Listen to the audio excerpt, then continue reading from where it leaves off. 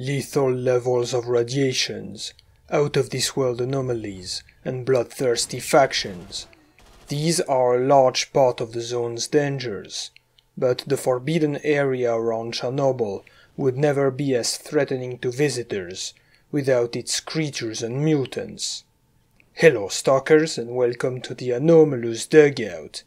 In this video we will talk about the local monsters, and more specifically about the mutated humanoids of the exclusion zone. Before taking a closer look at every type of humanoid mutant, let's start with some general information about these creatures. What we call humanoid mutants are monsters who have a body very similar to a human, with 2 legs, 2 arms, and a head on top. It is almost guaranteed that these mutants were human at some point, but they suffered horrible changes to their bodies and minds. For some, this meant completely losing their human intellect in favor of other skills, basically turning them into animals with primitive instincts. But others seem to have kept some of their human behavior, while their brains were improved to grant them extraordinary abilities. Now the question is, how did these mutations take place? More specifically, did they appear naturally over time due to the radiations and anomalies, or were they the result of secret experiments conducted in the zone? Well, as we will see, it depends on each kind of mutant. Another important point to bring up is the mutant capacity to reproduce. In other words, can these humanoid creatures breed? To me, the answer is straight up no, but we will elaborate a bit more for each mutant species. And now, without further ado, let's take a closer look at each kind of humanoid mutants.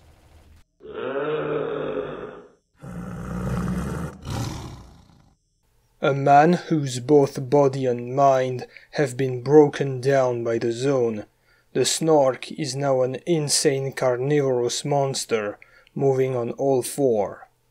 While it has lost all of its humanity and is considered to be an insane creature, the Snork seems to have kept some of its former intellect, as it is capable of using different tactics to its advantage, such as ambushes, hit and run, and other things reminding of guerrilla warfare.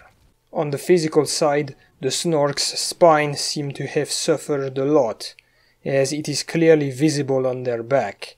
Yet the mutant is able to quickly move around and perform long and acrobatic jumps that a normal person cannot do. This is partially explained by the fact that their feet contain a lot of highly elastic tendons. In-game, the Snorks are usually found in small groups, living in both outside and underground locations. They are always wearing military boots and clothes, as well as old models of Soviet gas masks, resembling a GP4 or GP5. This strongly suggests that Snorks were once army soldiers who were abandoned into the zone, and gradually and naturally mutated into the monster. Therefore, I believe that Snorks were not created in laboratories, but are just what remains of the guards that were on duty within the zone when it appeared, during the second disaster in 2006, as well as the soldiers who were sent straight to the center of the zone as part of the early military operations into the zone, who, of course, never came back. Because of this, I think that Snorks are not able to reproduce, and thus it should be possible to destroy them all. However, they can be seen in great numbers in the games, meaning that I might be wrong, or that there is just a very large supply of these Snorks, possibly because the number of soldiers lost to the zone in its early days was in the thousands, if not even more. According to old internet archives of GSC's website, The first encounter with the creature occurred on the 22nd of May 2007, when a Snork arrived at a military checkpoint and killed an officer using a rusty shotgun. Of course, the canonicity of this event is questionable, but it is possible that Snorks had not been affected by the zone as much back in 2007, and that they still knew how to operate weapons, much like zombified stalkers. In any case, the archive also reveals that the creature was called Recruit at the time, and it only gained the name of Snork after a German RTL journalist named Ulrich Klose used the word Snorkel, which means snorkel, to call the monster. Finally, Professor Sakharov mentions an hypothesis for which the Snorks are the next species in human evolution. I mean, if everything goes wrong and the zone takes over the world, this might become true.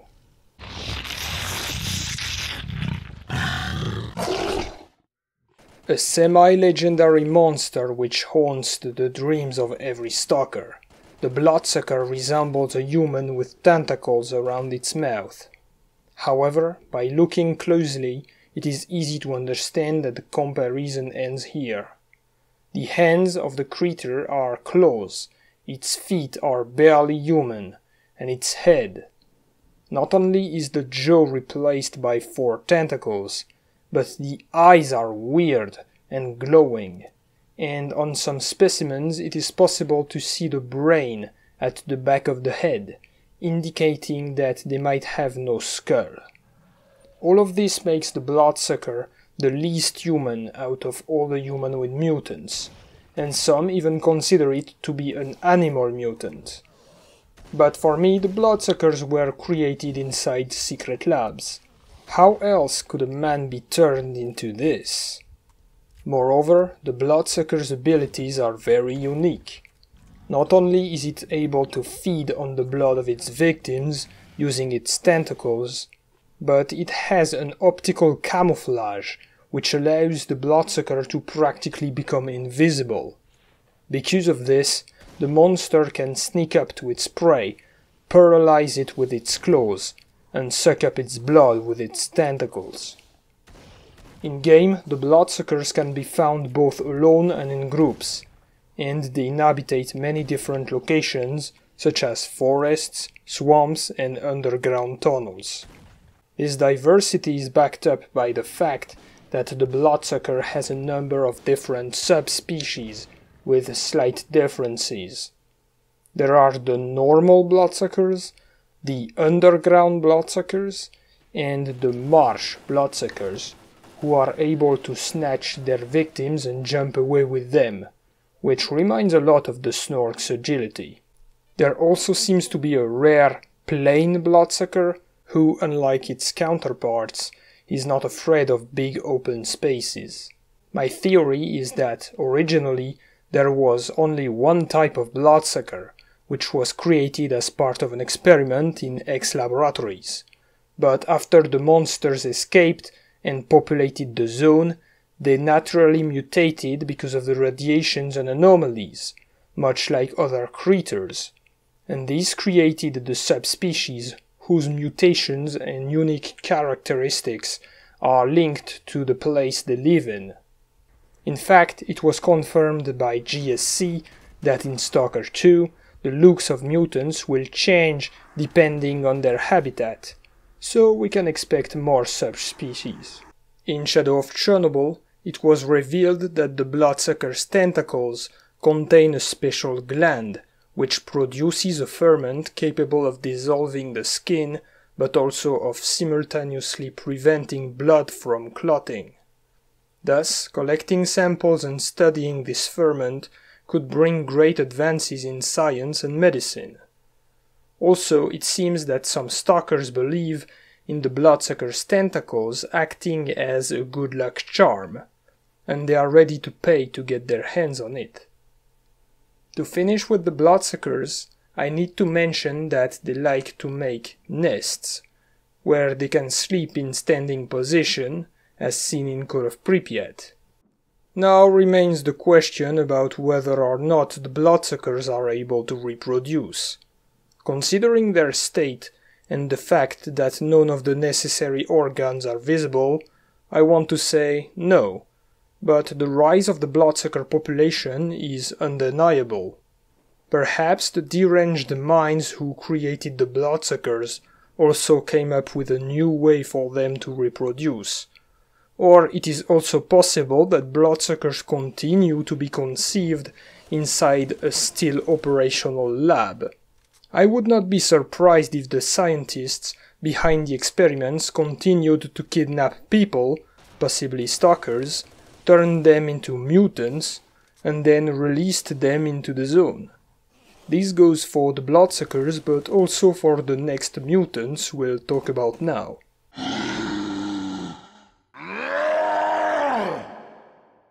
Legends tell of a putrid hole deep in the center of the zone, where the controllers would be born.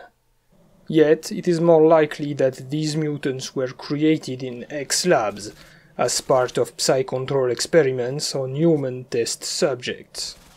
Indeed, the controller resembles a normal human with an abnormally large head, which appears to have been modified to grant him the power of creating psi emissions.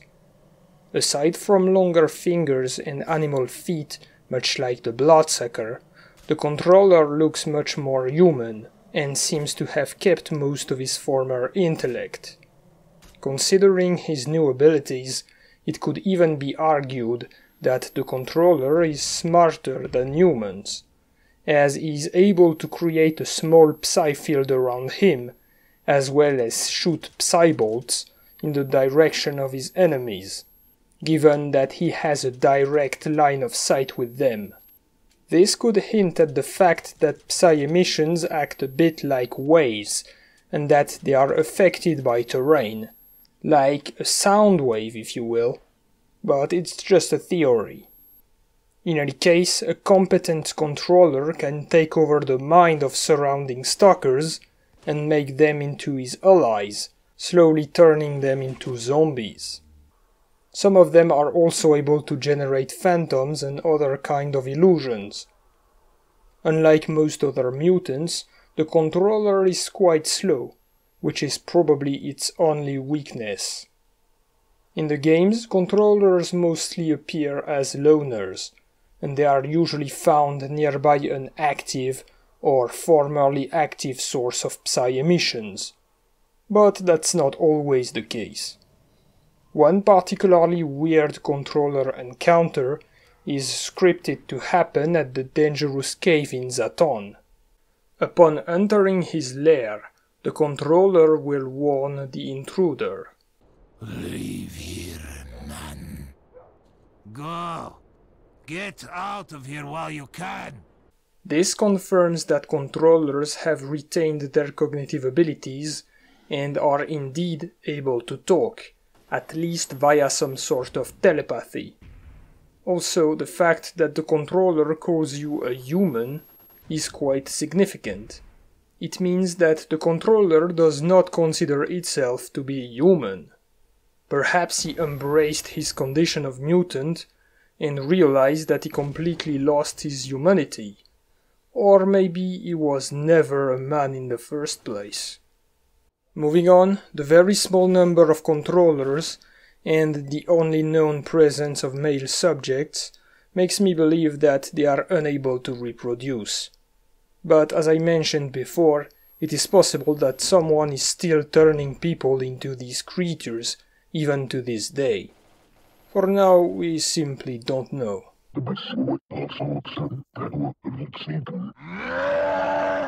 A wrinkled and deformed dwarf-like creature, the Burer is one of the rarest and most dangerous mutants in the zone. Very little is known about them, since they only canonically appear in Call of Pripyat, but I have no doubt that they are the result of secret lab experiments.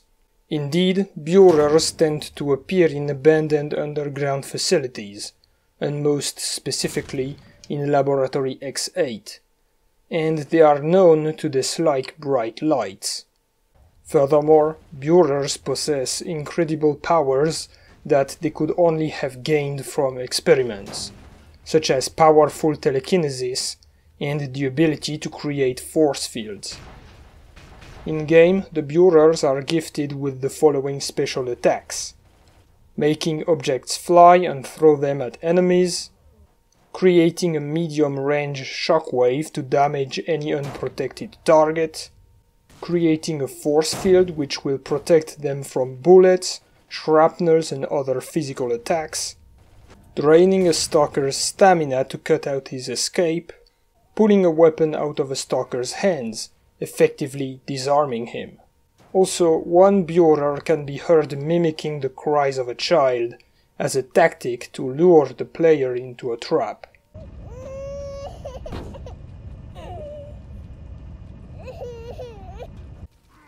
Considering all of this, it is easy to understand the huge threat posed by even a single Burer, especially since they are very intelligent and very good at using their abilities.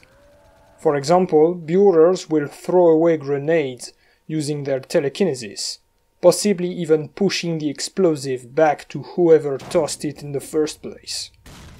Also, I want to mention that the Burer's protective field is most likely of gravitational nature, as it looks a lot similar to the effects around gravitational artifacts from Shadow of Chernobyl, which are known to protect from attacks such as incoming projectiles.